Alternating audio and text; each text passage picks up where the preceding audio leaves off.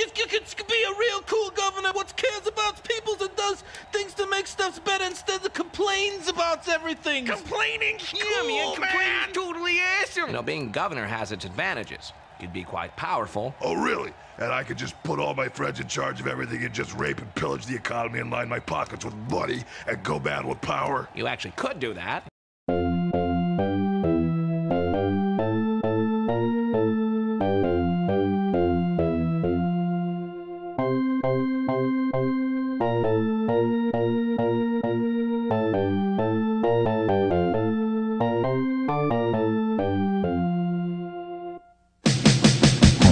This LTX-71 concealable mic is part of the same system that NASA used when they faked the Apollo moon landings. Worked for them. Shouldn't give us too many problems. They break and enter. How are we doing? Cars in position on the fire escape. Mothers in the cable vault. Carrying to sever master circuit. But they're not thieves. We're getting too old for this. They know your secrets. But they're not spies. Gotta be there somewhere. What's he doing? Mr. Bishop, do you mind if I take a look? Carl, grow up. I give you something to work, baby. So people hire you to break into their places to make sure no one can break into their places? It's a living. Not a very good one. Now they've got a new client. National Security Agency. I don't work for the government. Relax, Marty. It's just everybody on your team has had some sort of problem in their past. Now what are you saying? The NSA killed Kennedy? No, they shot him, but they didn't kill him. He's still alive. They may not want the job, Liz, I need your help. I will not be dragged back into your world. but they don't have a choice. We don't want to bust you. We want to hire you. We're the good guys, Marty. Can't tell you what a relief that is, Dick. Your job is to find that little black box. We got it. Holy cow. It's not about who's got the most bullets. It's about who controls the information. Anybody want to shut down the Federal Reserve? Hey, don't screw around with that thing. It's all about the information. So it's a code breaker? No, it's the code breaker. Battle stations. Do you have the item? Can you guarantee my safety? Where is the item? Can you guarantee my safety? Martin, you've got trouble. Here, maybe this might help. An old buddy of mine who was in Desert Storm sent it to me. Of course, he was on the other side. Now give me the box, Marty! I'm an excellent marksman, woman.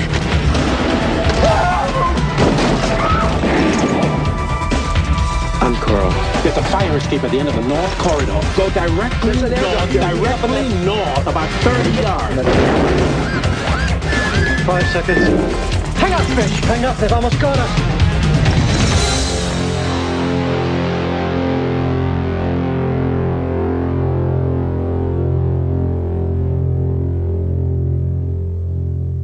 I am totally recording. The episode may have started, may not have started. Go ahead. This is going to be used to blackmail me, damn it. Yeah, like I said, I've got tapes of everyone. I'm like Nixon that way. Oh, damn it. To be fair, LBJ was doing it too. Yeah. Nixon was just stupid enough to be caught. If a podcaster does it, it's not illegal. And you damn hippies, I gotta use you as a scapegoat. Damn you, damn you, damn you. Speaking of scapegoats, we've got lots of them in this movie. I think we should probably get this part out of the way before tangents ensue. This is, as you can tell if you've been here before, and if you haven't been here before, you downloaded the thing, so you know what's going on. This is another Psychosemantic Podcast. I'm here with... We can't talk about that. Damn it. Cam Sully. JURS Podcast, thank you for having me. And all that fun stuff. Not to be confused with the Jack You Off show on Pornhub, but yeah, that's for the Patreon.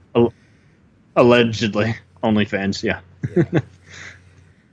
And other dirty things for money happened in 1992's Sneakers, directed and written by Phil Alden Robinson, who is connected to shit like Field of Dreams and... Ended his career after being hassled by dickhead Tom Clancy on the set of Sum of All Fears. So, this began his descent, and which he later ended. And unfortunately, because you look at all his other stuff, there's nothing wrong. Fletch, I saw all right, so there you go. I mean, on that. I used to watch that movie all the time when oh I was a yeah, kid. that's a good one. I heard you just say Fletch, so I thought stupid Chevy Chase movie. Okay, my bad. Oh, yeah. no. Well, yeah, Fletch also, but before that was All of Me. Yeah. I know the one you're talking. That is a very underrated role for both Tomlin and Martin. So yeah, this is definitely a good movie because this was one of those you would see on cable and you wouldn't always necessarily remember everything that happened in it. It was very slow moving. You had to be in the right. You had to set aside time for it. I was so glad to rewatch it for this, and because I mean I've been meaning to rewatch it for years because it was just always. Don't quote me on this, but I've seen some and just spare. Yeah, there's plenty of quoting on this damn thing, and it doesn't matter. It's on tape. But on sparse occasions, I've seen small articles kind of noting how it's kind of been referenced in parts of pop culture. This movie is essentially kind of the Now You See Me, Ocean's 11 of its day, in that it just has all these elements that it has to balance out. It has to be, it's a spy heist movie, and it's mixing in, political thriller, undertones, a mystery, some off-color comedy, and some mild action to finish it all off. So, I mean, it's a milkshake like a Tarantino movie that you can't put in just one category because why would you? There's no point. It's got something for everybody. When you saw this movie, did you? I mean, you'd have to be a liar to say you got it all in one scoop. I mean, there's so many other subplots that you're not going to pick up right away or know who to follow who originally that the characters are following. So I think I'm glad you picked this movie because I mean, you've tackled so many other horror and sci-fi movies with just fucked up look at society and other stuff, and this one was pretty cool because I mean, it's just rewarding for many different scenarios. It was kind of like 91's Company Business, the Gene Hackman action comedy, where it was one of those Cold War type tribute spy movies that flew under the radar. It just wasn't making Hunt for Red October money, but it was kind of a big deal at the day and age because I mean, I read up that this is one of the first movies where they did an electronic press kit, making it look like a dossier kind of file. I thought that was really cool. So I could, as a floppy disk, I'm like, that's great. So I mean, if anything, this movie encouraged them future marketing, and apparently it did make money. And I would see it constantly advertised as being on USA Network. Apparently NBC was going to do a show about that. That was weird to read. Apparently audiences liked it. It got an A- from Cinema Score. So, I mean, shit. I mean, it hit home with somebody. I mean, that's good. But fucked up wise, what I was going to say to you before the show is like, I would not be surprised if some dickhead on Parler or somebody decided to just have this be a free to stream movie as a, see, this is how the Dems hacked the 2000 elections. Man. I'm like, I hope that's not fucking true, but I'm sure somewhere out there, I think this movie is too complex for their fucking heads. Not that they have much of a head. They think with their dicks, not their head. So, I mean, different kind of head. But it's just so wild how it's like, this has just so many other just wacky elements. It's so wild seeing Timothy Busfield, 30-something and West Wing fame in here as one of the henchmen, Ben Kingsley. Ben Kingsley is even an atypical guy just with the whole, give me back the box, because that's the whole thing. That's always been the whole symbolism that any secret that you can't have, it's all in a box somewhere stowed away. And I guess literally it is a box. It is a black box. It is the device. It is the Maltese Falcon of this movie. The Maltese Falcon's segue. It's the Pulp Fiction. It's kind of a cyberpunk movie, but minus like the hacking's not even the main stage point. It's the whole you get to meet the big boss, and it's not about defeating him so much as tricking him, and everyone gets what they want, and everyone gets out alive. But that's what drew me to this when I first saw it when I was little, was thinking it was really fucking cool what Sidney Poitier, Robert Redford, Dan Aykroyd as a guy. I will always watch him. Well, not always, but I appreciate when a character shares the same name as I have, even if it's spelled differently. So anybody named Daeron, which isn't a very common name in movies, There's Daeron's the kid who gets in trouble and gets sent to the principal's office. But no, around here, there's three of us drummers in the punk scene all named Daeron.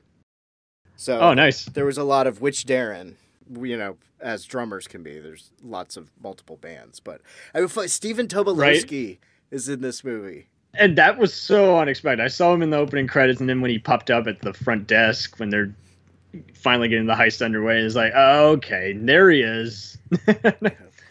One day at a time. The literally. Skeezy Werner Brandis.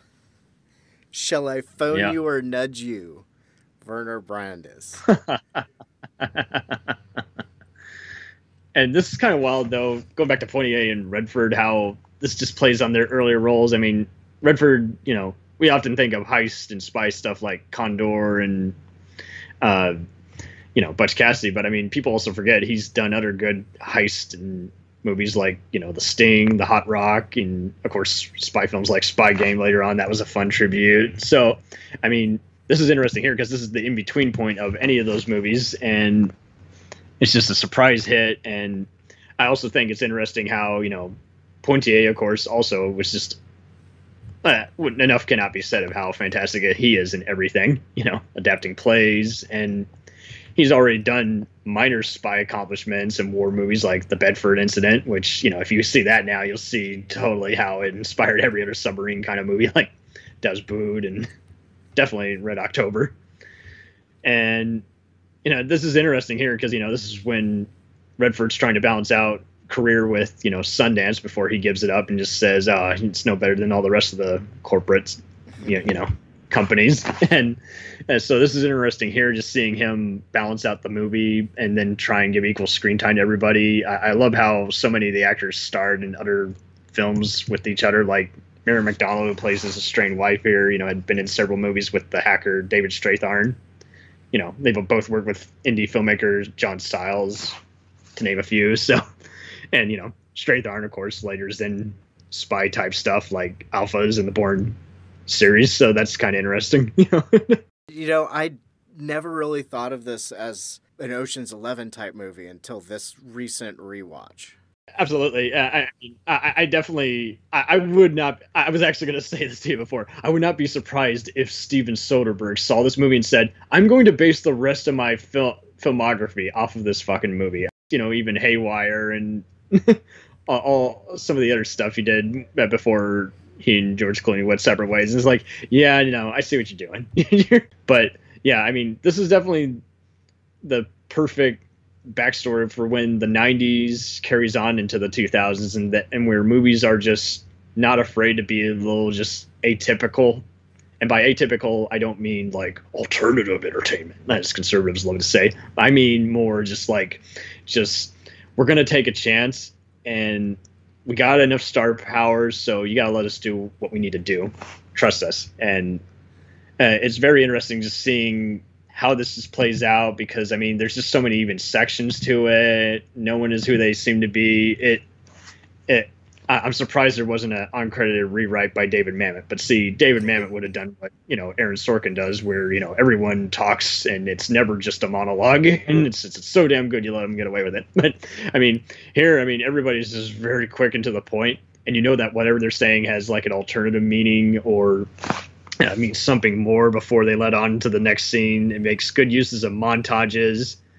And, when I was in film school, everyone hated, just montages, especially some of my professors. And see, I'm fine with montages. I mean, European filmmaking has dictated it for so long that it works. Documentaries do it. And I mean, even Homicide: Life on the Street popularized that even more. So I was like, I see no problem in using a montage. If it's going to be too much or the scenes are going to feel dragged out, just cut to the next scene. I don't, like when Redford even gets knocked out here, we instantly see the dark room instantly, as opposed to, see the henchmen shove them in every area of the car and drive to wherever, it just, things are kept in the dark until you need to know them.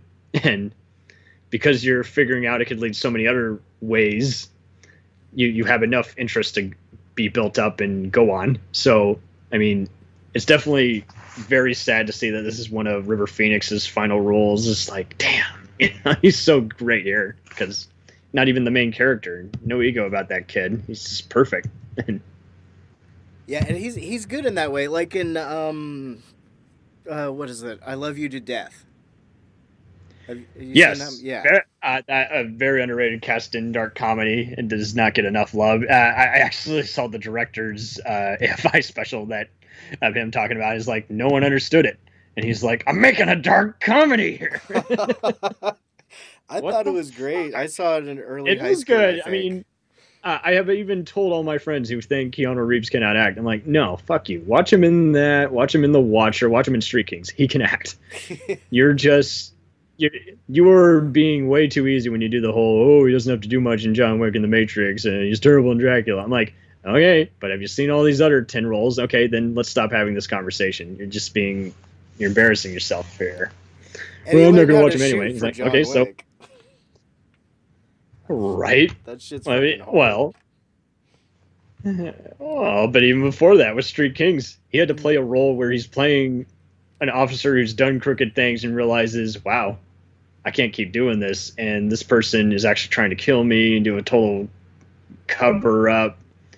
And I mean, even before that, I mean, The Watcher, he had to play a serial killer who thought he was doing God's work, basically, and so going back to this, I mean, I Love You to Death, I mean, is a perfect example of, taking a chance on an all-star cast of talented people. And it's just so cool how River got to be the lead as well as just supporting most of the time and just still it. I mean, people can sing the praises of his brother Joaquin, what they like about it. I'm sorry, River is where it's at, because there's plenty of actors who died way too young, and I don't think we even saw the best stuff that Brandon Lee had to offer. But with River, he was very much to me like with Raul Julia, where he just really bit into every single role. You can't say that he even played the same character in every movie, Running on Empty, Stand By Me, Own Private Idaho, also with Keanu. So it's like even the beginning of Indiana Jones and the Last Crusade was always a cool thing. It's like, you know what? That was a perfect different version of, Indy that I didn't even know was in that kind of character depiction. So, I mean, it's definitely one of those incidents where you had to basically, at this time and day, so this came out in 92. That's a big year for film. We're embracing the Hong Kong scene and other foreign films and art house stuff, embracing, home video and movie channels. So different types of alternative music, the underground scene's still in there. So, I mean, that's a big year. I'm surprised this did well because so many movies did not do well because of the 92 LA riots. And a lot of them even went to direct-to-video and just took the hit. So, I mean, it's so interesting how this one came in. It's kind of talked about, but it's not always known amongst many people. And yet, so River died in 93. He was 23, so he would have been 22 here, I take it. So, and so this is definitely interesting in that everybody gets screen time and everybody gets to do something. And the movie is mysterious enough that if you were to make it today, it would just fucking suck. I mean, yes, you can compare it to Now You See Me and Ocean's 11 type stuff, but I mean, those movies, they're definitely inspired by this kind of movie, but they're also their own kind of gimmick and formula all the same. I think if you did something like this, someone would just want to play it too safe or add a plot twist that wasn't needed or be too much like all the other spy movies. Now today, you got to make it like James Bond, Taken, or Bourne Identity. You can't, how dare you come up with an original spy movie that, doesn't have one explosion, Yeah, you can't use that much oboe in a soundtrack these days. Or whatever was the woodwind that just sort of danced over most of the scenes. Right? There was some atypical, never a consistent instrument in this damn movie, and that's what was even more interesting. That kind of just showed you how they're peeling off different layers, the place that you think is a house is actually the place where they're all crashing in another scene. And then, I mean, this is before we had today's kind of wiretapping and everything, and I like how they, because it's set in like, they said it was set in 1969 initially, and then I think it moves on to some other decades later, I think. But I love the old-fashioned moment where they're realizing they're being traced, and it's like they got to cut off the phone. It's like, but it's done in such a way where it actually ends the scene instead of just being one of many segments. Is like it's done as a transition, kind of, before they reveal the next stage of their plan. It's a series of heists. Absolutely. Which is fun, and things that just sort of flow easier for I think the child viewer, but there's so much behind it, or at least history of that style behind it, that I have always liked this movie. This is a movie that I'll throw it on when I'm editing episode or something like that. On occasion. Okay, yeah. Nice. It's just one of those movies that's, I don't always sit down and watch it, but it is definitely one of those movies. Yeah, if it's on the movie channels, I'll definitely put it on. Especially after this, I got to get the Blu-ray or see if it's in a double pack with something, I think it's interesting too, like you say, how it is kind of a movie that I think you could introduce to anybody. If you introduce this to some gamers, they would find it pretty fascinating, and that says a lot for a movie that doesn't require many close-ups of hacking. No swordfish type stuff here. This is all or other junky kind of stupid stuff. Like there's people's, Dan Aykroyd's in here, but he's being atypical than his usual self, Harold Ramis collaborations. You know what I mean? Like, if you did that nowadays, death to your career. How dare you, Kevin Hart or whatever overrated comedian isn't doing what I want you to do, which is something absolutely stupid. It's like, how dare you? You've gone outside the formula. We got to kill your career. And, it's stuff like that. And so it's like, it's wild to hear how basically this movie had enough freedom to essentially just do a few different it's playing around with different formulas, but it's also it's pretty straightforward if you actually want to connect the dots, and then it's just the rest of it is just figuring out the exact who's trying to betray who or blackmail who. It's also rare because, like I say, I think if you did this movie nowadays, they would want to have just a bloodbath instead of actually just continually go for a surprise. And maybe Christopher Nolan watched this way too much and decided, I got to add 5 twists too many because I'm still the second coming of Hitchcock and De Palma or whatever. I was actually surprised at the language in this. Oh my God, I heard Sidney Poitier say motherfucker at one point. I swear. Was I the only one? I'm pretty sure near the end when... near the end during the chase when Strathern is crashing the car. I swear I heard motherfucker say. And so I was like, wow, PG-13. He either did or he said it and they overdubbed Mumbled it, but you know what he said. Or mother jammer. It could be like a Danny Glover thing. Like you mother jammer. Getting too over this shit. Yeah. But yeah, it's right when he's cocking the shotgun, right? I think so, and he knocks out a henchman. So. Mm-hmm. I'll split your head. Yep. There are another thing I didn't notice until I was paying attention to it, so I could talk about it instead of just you paid watching attention? It. Oh my God. No, just kidding. Whistler, when talking about the trace, I never noticed that Whistler said it's going to be the hardest trace they ever heard. Right? Because it's Whistler. Yeah. But don't. David Strathern. Yeah. Again, anyone who says they got it all in one scoop either worked on the screenplay, which was by part of the duo who originally conducted it a decade earlier while working on War Games. I can watch War Games, but I never really get much from it. It's just light-hearted entertainment. This one, it's lighthearted, but it does leave you with a lot of things. It's just and just how nothing is ever straightforward. Whether it's the mission or just this outrageous heist, let alone how I mean, you can call them anti-heroes, but they're not dicks like today's anti-heroes typically are portrayed as, where, oh, I killed someone, but they were a pedophile. And it's like, no, here, none of them have to kill anybody.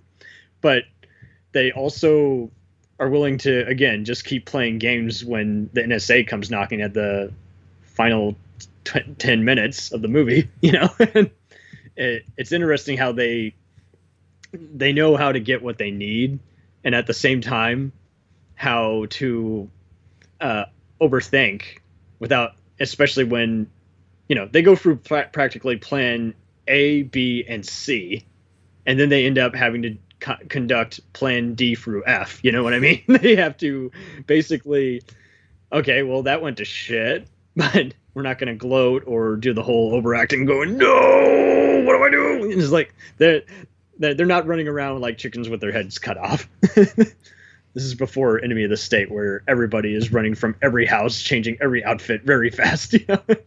Fugitive on the run. No Harrison Ford. Absolutely. Or my wife, my family. No Harrison Ford. There's a wife and there's a family, but in this case, the wife is here unexpectedly in the mission, and gets Mary McDonald gets some great stuff here. James Earl Jones. Yeah, I think at one point I had seen him included in here, and they did a good job of making it very secret. It's like, no, he's in the movie, but I didn't see his name in the opening credits. I think they reserved it for the very end of the movie. So, oh yeah, I could be wrong. No, I feel that. I've seen it so. I saw it so long ago that I hadn't really thought about the promotion of. Because I mean, right. He's not even on the poster, and that's fine, because, I mean, but it's also a surprise that pays off, and it's not just something where it's like the cake is a lie kind of thing. It's like, no, this is what's going on, and this was this and that, and, anyone who can sum this up in one sentence, again, there's no way. There's so many different things, and, I mean, it is wild how... They continually acknowledge how they didn't realize what one stupid mistake would cost them, and how they're constantly just used to going under the radar. At the same time, it does a good job of just saying, it's like, it doesn't literally have to be underground. It's, fuck all that Die Hard with a Vengeance Dark Knight shit. No, this is all actually just very configured. Everybody has a code. You know how, like, when everyone has a secret password or something that they say, like, hey, let's go to the movies, just, hey, Diana's cooking something, when you're trying to leave a party, or everyone has some kind of word that only the group of friends know what they mean, and it definitely applies here to their, job, which is also happens to be basically their life at this point in stage of their existence. I like Kreese and Mother, their story throughout the movie. Poitier and Aykroyd. Yeah. And Aykroyd especially, because, I mean, he's looking at all the spying equipment, and I love how they argue who's going to get pizza. Double check it. Did you expect to see Donald Logue here as the mathematician at the main first espionage portion of the movie? This was like one of the first movies he did. So I feel like after this, I didn't really notice him again until because by that show point, he had, Grounded for Life. I think Grounded for Life was his next appearance on my radar. Do you remember him as the main henchman in Blade? Yeah, and I feel like he was on Sons of Anarchy. I don't know how many episodes he was on, but I feel like I saw him involved in that. Yeah, you're right. I didn't. I need to review the rest of the part when I start doing cult TV, and I just stack a bunch of similar shows all together. But yeah, apparently he was on ER, and he's really been still in the show lately on SVU and Gotham and Vikings, and he was on the show Copper apparently for a season. So there you go. But he was on a very hysterical sitcom that was kind of Stephen Bochco's version of Barney Miller called Public Morals. You can watch 2 episodes of that on YouTube. But yeah, he's he's definitely a go-to guy. Everyone's seen him in some fashion, where it's stupid shit like Ghost Rider, The Patriot, or better stuff like, the Tayo Steve and Thin Red Line, and even Disclosure, which is definitely a must-see movie, just addressing just workplace blackmail and the unethical people who were having to feel sorry for, who got themselves in the shitty situations in the first place. So I mean, that's the Demi Moore, Michael Douglas movie, right? Absolutely. And it was one of those they could not get it past. Oh, they've been in all these similar movies. It's like, no. You don't get it. This is a Levinson movie. Fuck what Mike Douglas has done before this. This is not an erotic movie. You look at Roger Ebert's review, and it's like, thanks, Ebert. I love you to death. You've written many good reviews, and thank you for missing the whole fucking point of this movie. Several times in that movie, he addresses how he didn't see what he thought they should have shown. I'm like, that Levinson even said alone, what you don't see is what makes it more powerful. And in this case, I mean, this is definitely what's said about Sneakers here. What you don't see is perfect. You get the whole gist of it, and it's not a horror movie by any stretch, but it does kind of just build on that whole, man, this is such a amusing look at what's otherwise a very depressing, on the run kind of a movie. And I love how they have to steal from the toy company. I did have to retract for this. Like, wait, they're not just stealing from anything. They're stealing from a damn toy company that's linked to various thing 1 that's connected to thing 2 and connected to all things free through 10. It's just that it definitely knows how to compact all this information without doing information overload and say, whoa, shut the front door, take a step back, re-explain, and they never even have to re-explain themselves. They basically just go from one point to the next point and make it enough to where even if you don't get the entire gist, you know what they're doing, And so you can be the biggest fucking idiot and you'll still get the gist of this. You know what I mean? And give him head whenever he likes. Jesus. Yeah. But yeah, not to break up your poignant moment. With all these other innuendo. I mean, this movie could have had off-color stuff and it would have worked too. I mean, it is the kind of movie, I mean, it could have been as edgy as it needed to be, and it kind of knew how to be edgy without being atypical. And it's interesting how, there's so many segments, but you never feel like the various tones of the movie are out of place. You never feel like, wait a second, no, there's no way that could connect to this. And I mean, if you were to rewatch this, you wouldn't really even notice any plot holes. You would actually the plot would make better sense. The plot makes overall sense, but what I mean by that is you're going to pick up on the exact key details. Like, oh, that's right, he did this and that. And like you said before, there were some other inside jokes that you didn't get right away. And noticing that when they're referring to the character, you didn't realize, oh, but that's their nickname. Okay. And I do like how they give them enough to do. And now, if you did this now, they would probably recast it with a bunch of talented actors and a bunch of other actors who are good, but never really pick anything that's actually good to put on their resume. So I'm looking at you, Bradley Cooper or Idris Elba. Fuck you guys. Wasting my money on your movies. Tell us how you really feel. You would so you really, Idris should just stick to doing awesome TV shows. And, Bradley, I don't know why you had to remake A Star Is Born. I'll stick with the Judy Garland classic. After wasting my time in that annoying movie. So I just it's didn't interesting. watch it.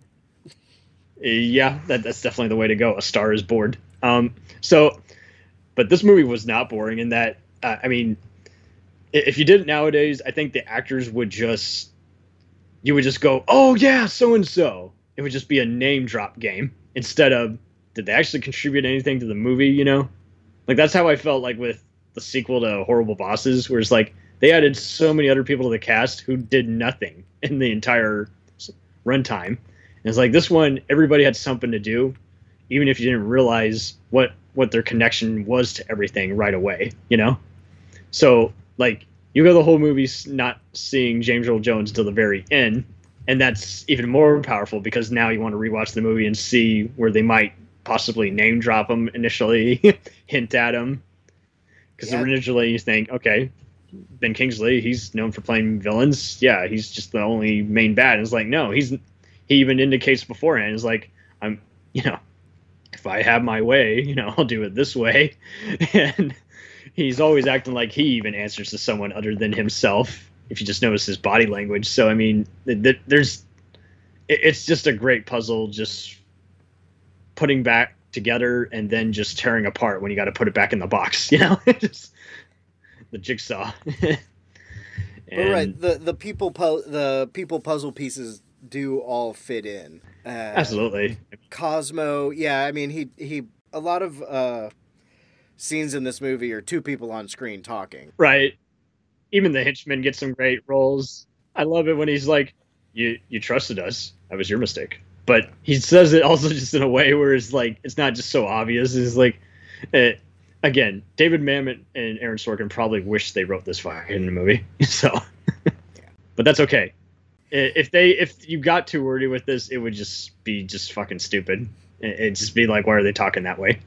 So, I really do like how, like you say, it's like every character talks to so-and-so, and it's not like today's age where they have to just be a stunt casting or be dead by the end of their scene. They actually are just all just kind of, they're all part of the same organization. And it is actually kind of funny how the NSA guys are kind of subtle at first and then lose their shit on the guys who are, you know, our main heroes, anti-heroes technically. And they're all just laid back and just being, since they had the high ground at that point, they're just flat out they're just told being wise asses with everybody. It's like, I'll yank his chain a little more before and then I'm going to make sure he at least kisses my ass before I give him what he wants. So it's just, it's a very beautiful movie. And it is definitely very well shot. Who was the cinematographer? It's John Lindley, who also worked with Robinson on Field of Dreams and Some of All Fears. Good job. He also shot the 87 horror film The Stepfather. So there you go. Was elected last year to the president of the International Cinematographers Guild. Man, I love this guy's. I really like how this is shot. I mean, it's pretty, but it's also at times even just gloomy, gritty, before you even realize that it's gritty. But it brings you into the dark room with them, is one of the things that I like about that. Oh, absolutely. There's no other way to do it either. I mean, it had to be done that way because, I mean, you had to. There's very limited, you know, Steadicam, handheld, even, and yet there's plenty of other times where it's moving around, but it's not even the typical, you know, dolly shot and no cutaway. It's even more just. Will trail around and then it'll go in an angle which you didn't even expect it to go in. But it doesn't even restrict itself to the voyeuristic thing because, I mean, they want us to like these guys. They're not being voyeurs because they want to be. They're spying and then getting out. And so I like how it's just always has the kind of on the run kind of feel. Don't get too comfortable. We're going to be gone from this location by literally in 5 minutes. We're going to be in the loft. We're going to be in the van. We're going to be in the car. Maybe driving through We're going to be outside. And we're going to be in the stairway next to the tunnel giving exposition so they can't hear us. We were talking about the music, and I had seen that the composer was even somebody that I'd heard of, James Horner. We miss you, buddy. We miss you. So many talented people involved in this movie. Yeah, nowadays, not to knock him, but this would just have Hans Zimmer. And it's like he could be reusing a score from one of his other blockbusters, and you wouldn't realize it. And it's like, no, none of that. Like you say, it does different selection. There's very little percussion from what I noticed. even typical kind of drumming and trumpets. And very rarely does it have music playing while they're talking. And there's even stretches of the movie where you hear nothing, not even sound effects or any other kind of background Foley. And that just gives you that just lulls you in even more, because you're kind of getting the stealth aspect of the movie. And so definitely kudos. I don't know if they figured it out in the editing room before or planned it before, but it works. It really does. It just gets you into the movie. It gets you in the mood to think and act like a spy while seeing actual operatives. And I do like, again, nowadays, if they did this, half this team would have betrayed one another.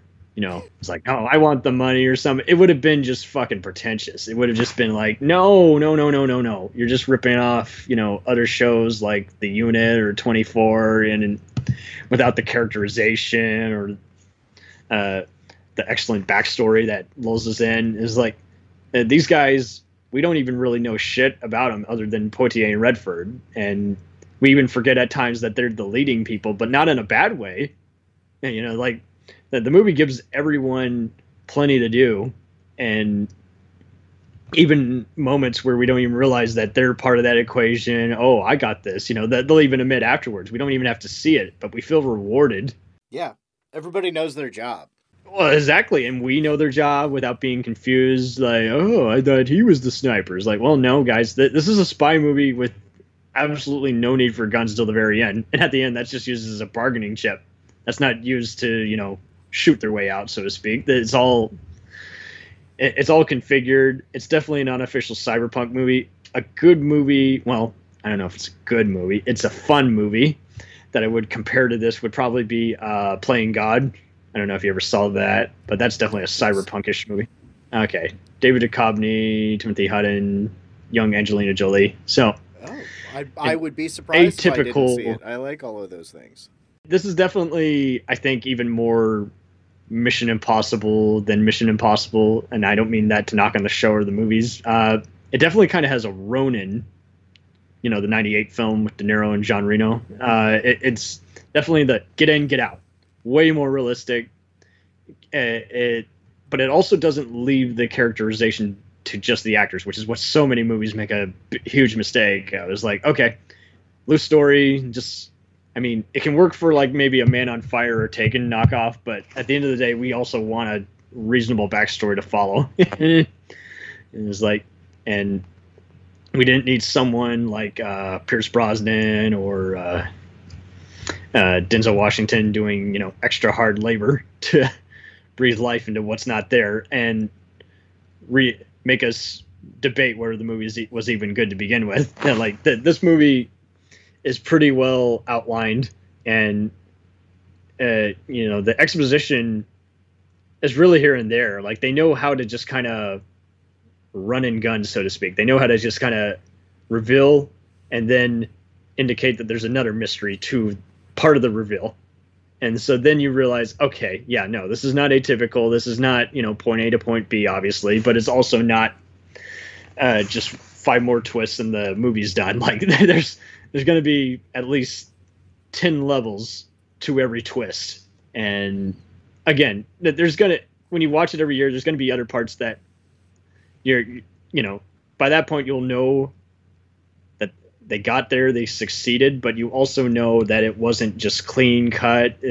And so, again, it's so rare that a movie puts you in the mind of a spy, and it's not just,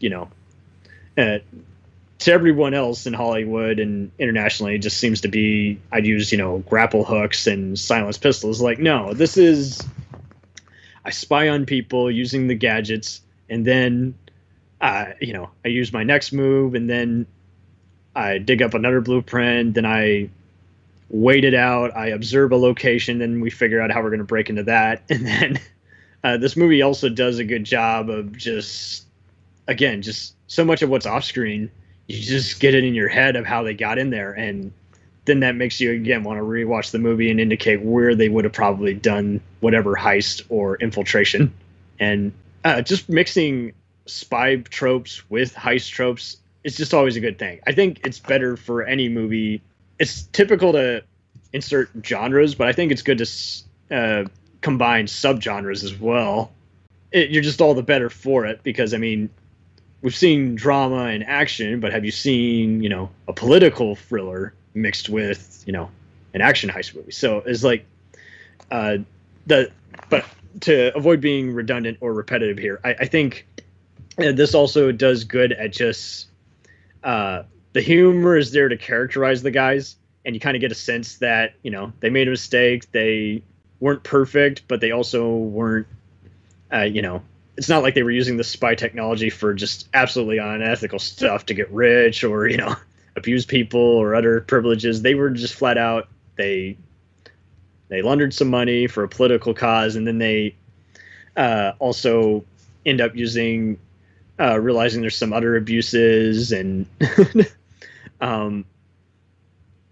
and I love how people are setting them up, and they just basically, they're not going to stand for that. And I love how when the people are killed at it's very dark. Probably the darkest scene in the movie was when the limo driver and the bodyguard disposed of, and they're trying to frame Redford for it. It's like, man, it's like not graphic or anything, but it is also just like, so that's a key plot point. It's like something that's going to come from a high source, and of course they'll trust it, and he'll instantly have another manhunt issued for him. So it's definitely like Grand Theft Auto where the heat is on, and I think video game movies could definitely learn from something for this. If you're going to do a Splinter Cell movie, make it like this one, please. They won't. We can always try. Put it out there into the world. Right. And Tom Clancy's dead, so you don't need him going over your shoulder. This was... And anyone who said no one will see a movie like this, bullshit. This, in 90s dollars, made $23 million, gained back $105.2 million. So, that's a hit. That's a big-ass hit. So, I think what's also works truly well is every scene is not even over-edited, and yet it never gets boring even seeing that they're in a very just limited locations. Like that next thing you know, they're in a totally different place somewhere, somehow. And I think most movies just somehow they don't know how to build up any kind of suspense typically, and actually make the invisible details that are in your head actually fascinating. Because either what's on screen isn't that fascinating, or it falls victim to just very uninspired dialogue. And I think it also helps that what they're saying isn't even any typical kind of stuff like run, hide, fight. It's not even shit like that. It's all just more like, did you get this disc? Oh yeah, the disc that contains this. And it'll either be enthusiastic or sarcastic, which is definitely a great way to not only characterize people, but also entertain us, the viewers, with some amusing dialogue. So it's just a win-win for everybody, really. I mean, the actors all had something to bite into, the script was gripping enough, and the movie, I mean, it looks similar visually to stuff like Hunt for Red October, but you can't call it a Hunt for Red October knockoff, because, I mean, aside from setting and no submarines, I mean, there's just no comparison. It's just a very well done spy caper film, and the genre mashup is not only just inspired, but also makes use of it, instead of saying, they got so close and they could have done this and that with this. And just when you think, other actors aren't going to get as much screen time, they do configure into the rest of the thing. And so then again, you want to see, imagine in your head how they were probably prepping for that final ambush. It's even action-packed, even when you're not even seeing any kind of action. I mean, I want to know what that toy company heist was like. What kind of crappy, stuff they had to go through. We're talking about making the plan after getting the intel. They practiced in their loft for the motion sensors. They dedicate one section where they're... Yeah, the thermo, but I just love how he just shows everything he gathered. he didn't have time to have it be a perfect thing. It's just a giant ass trash bag, and they're all like, I think one of them just yells, "Search!" and they all just jump right on in. Yeah. Or Scatter. when things start to go to shit, they say battle stations, and everybody goes to their spot in the van and gets doing the thing they need to do. It is a fun movie, and not too hard to find. Yeah, I mean, the world is basically all gray, and it only gets uglier. The more you find out, the more you wish you hadn't heard, you end up hearing. As a spy, you hear everything. The world's pretty depressing. So, I mean, I love how they'll often just kind of just make other remarks like, oh, this isn't as bad as this other mission we had to do. Just like, I've seen worse. I could be dead right now, and you wouldn't even know. We've never been to Europe together. Would not know. So, I was over there doing all sorts of shit when I was in the CIA. Tahiti is not in Europe. And the Russian consulate guys are kind of wild. Greg. But I like how, even though this mentions the Cold War, they're not the bad guys. It's like, not truly the bad guys. And, I mean, it's so rare for a Hollywood picture to be that way. Everything has to be just some Russian or some separatist or, the communists. Nowadays, communists, because how dare you be a communist? And it's got to be some other kind of German separatist or Brazilian bomber nowadays. So yeah, I mean, they're getting desperate. It's got to be in a country that doesn't have any issues, but we're going to paint it as that before we link it all to some crooked American senator just to balance it out. But yeah, here is like CIA and other NSA rejects against the NSA. That's all it is. So it's conveniently, convoluted to everybody, because I mean, I think even Cosmo mentions there's stuff I don't even know. Yeah, I mean, he's still working for those guys that faked his death so he could get out of prison. He's the money launderer, and how they explain everything is pretty good. I like how they both show and talk while they're displaying it, and much like any Alan J. Pakula film, Presumed Innocent is a good example, in my opinion. They do good use of just the gaffers on this, just making it more mysterious without making it be too dark or too oversaturated with light, and to make it be just as part of the mood and in a character in its own right, much like the characters. And it's just always good in a movie, because nowadays, if they did this, everything would be lens flare. It's like, holy shit. Why did I get the Blu-ray when it's already way too fucking bright? So it's like you would have stuff like that, and this movie is just good at just walk and talk, but not even West Wing style. It's more just like, basically they place you in the scene, and they'll have a few other key close-ups, and then for the other great reveal, they go to a whole different other place and actually show you it. And it's also just so rare that you do a heist movie. It's not even just about the box anymore. There's all just 5 other indicators to it, and midway through this stuff, there's always something else that comes up, but it didn't even require, a casualty or something else. It's always like, again, go to plan F, plan B, and C are fucked. And we're going to have to think our way out of this. And it's like, oh, don't humor me. We've seen worse. So much worse.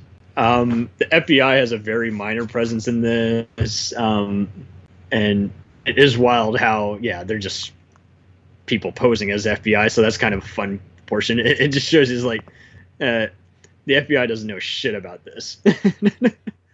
Guys, this is beyond your pay grade.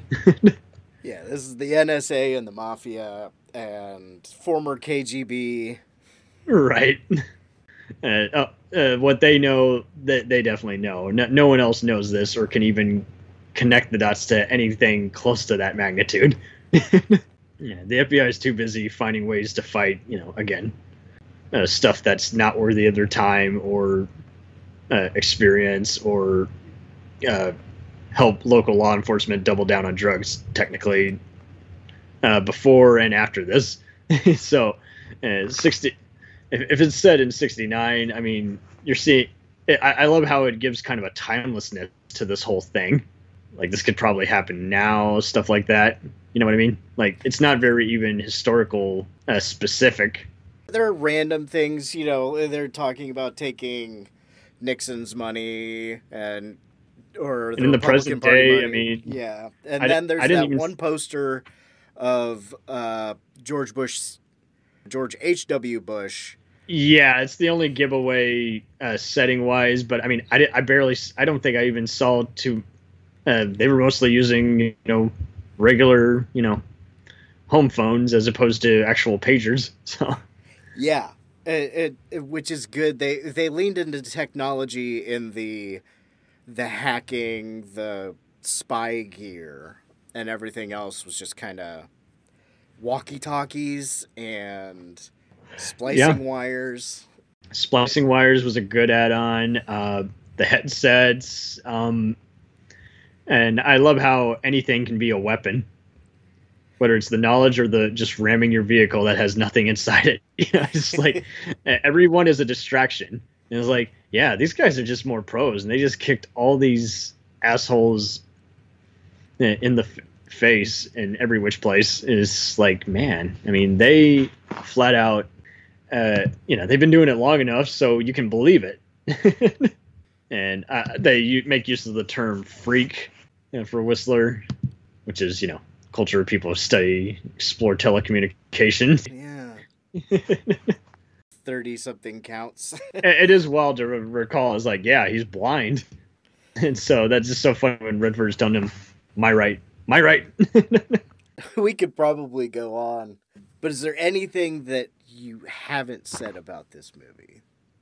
What I have not said, no. Thank you ever so much for just letting me help you sum it up. Yeah, I don't think this will ever be...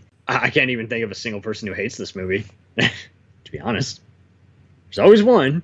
There's always one person that wants to ruin everybody's good time by talking shit about sneakers. Oh, someone in the New York Times gave it a negative review. Fake news. See what I did there? He calls this movie feeble, plot-wise, resulting in jokey without being funny. No, it's funny, but it's not. It doesn't have to be ha ha ha. Breathless without creating suspense. Are you kidding me? This whole movie was suspense. What they don't show you. It's creating a mood, and then you finally know in the last 20 minutes what's going on. Jesus. I think people needs to read up on their terminology. Oh, right. That's the one that said that Portier and Redford were too old? That's the whole point. They're veterans in with the new blood. Yeah, I mean, Carl's 19 in the movie. What did you say? He's 22? The River Phoenix?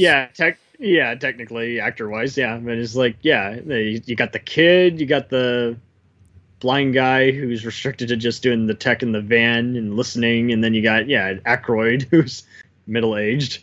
And it's like, that's the perfect combo. You have the old habits die hard, and they know the whole game plan, and they, you know, if the kid were to die, they would avenge him. If the other guys would die, the kid would find another way to just kind of get creative and spy on other people. Probably fail because he wouldn't have other backup, but it'd be also an interesting movie. But it's like you can follow any of these characters around, and there's some interest level. Yeah, dude. If all of these fuckers died and it was just the blind guy, he would just find a way to somehow walk his way to a phone and probably leak it to a magazine. We had that cool Braille reader on his computer. Yeah. Oh, did you remember the segment where it's like it's like the only visual effects in the entire movie? It's like it did some cool kind of morph kind of thing. Where? It's like somewhere in one of the hacking segments. Oh, okay. If I'm recalling. It did some kind of cool kind of transition, and where it's like it layered it all to where it was readable text or some shit like that. Yes. It's all the zeros and ones, and then they poke it with one of his devices, and it just what air traffic control, the Federal Reserve, the power grid, and that that was the first of 2 or 3 times where Redford just says loudly the thing the person before him said. This one was turn it off. He did it 1 or 2 other places in the movie, but right when they're building that tension, and like you were talking about with the call with James Earl Jones on the phone, where it's like he's lying, it just builds up that tension, and then silence. For the breath. The best surprises are not only the ones that you don't expect, but the ones that are just uncommon. And so, yeah, I mean, just from a movie that was, this is its own star. I mean, nowadays everyone's trying to be they got to borrow from one movie or the other and then add their 2 cents when they get to that stage. And I mean, this movie just starts just so contrary to any kind of formula. I mean, that's just the joy in and of itself. You watch it a few different times to figure everything out, and you're still going to have like a few things that you might miss because the devil's in the details. And now you got to plug your shit. Dominoes are falling. I got to plug my shit. I don't have any reviews for my podcast, but last I checked, Gwen Stefani said, "That's my shit. That's my shit. That's my shit." So hey, there we go. And she ain't no holler back girl. So yes, the Jacked Up Review Show can be found on all the podcast formats. We review everything: food, video games, movies, cult shows, and we do a lot of just kind of blockades where we just review an entire franchise. And got to finally get the Puppet Master Saga review done. Hopefully next week. God, that was a lot of garbage. I mean, it's full moon, so there's ones that you can enjoy for the right reasons, the wrong reasons, and then there's ones that defy even so bad it's good. It's just like, man, now I get to this stage of the franchise, and I can't even know if I want to determine which one I hated more or which one I hated less, and it's that kind of fun thing. What should have been a Gremlins kind of franchise that didn't really evolve into that, but yet still, yeah, you were gonna always check it out in the video store one way or the other back in the day. I just like going to all these atypical kind of cult franchises, figure out why they're mentioned a lot versus why they're mentioned a little less. Was a good idea that was only that was overblown when it got to movie number 2 or 3, or was it actually pretty cool franchise and it just flew under the radar because the star power wasn't quite there or it wasn't well advertised? I don't know. And so definitely very much like Sneakers, where it's a cult movie, even though it got the box office and critical praise, but yet there's still people who you have to introduce to it once in a while and say, hey, how have you not seen this? You've seen Ocean's 11 and you haven't seen this? This is 011 definitely of the 92. If you've seen past Ocean's 12 and you've not seen Sneakers, reevaluate. I'm definitely going to cover the Ocean's movies because, it's just mind-blowing how good Ocean's 13 and 8 are, and yet Ocean's 12's the rotten apple that you can watch, but you don't really know what to make of it. Thank you for having me on here. Thank you for being with me. It was a blast. Well, if there is, I don't always do this, but if there is a piece of advice you gleaned from the characters of Sneakers that you would put out there as the parting fortune cookie or the parting whatever, fortune cookie. Senseis Redford and Pointier pointed out to me that don't even trust what you trust. Everyone does the whole trust no one or don't trust this. It's like, no, fuck that. The information that you conjure up won't even be relevant in like 5 hours because you will have a whole big Minotaur maze resting for you. Then it's just like nothing is going to be completely coherent. And so it's your job to just kind of keep pacing yourself. Damn the man, save the empire. But somebody's doing the good work at the end of the movie. I hope. Doing what they started out doing. Right. Yeah. They're all those. Oh, I know. when you get a contribution, just don't even question it.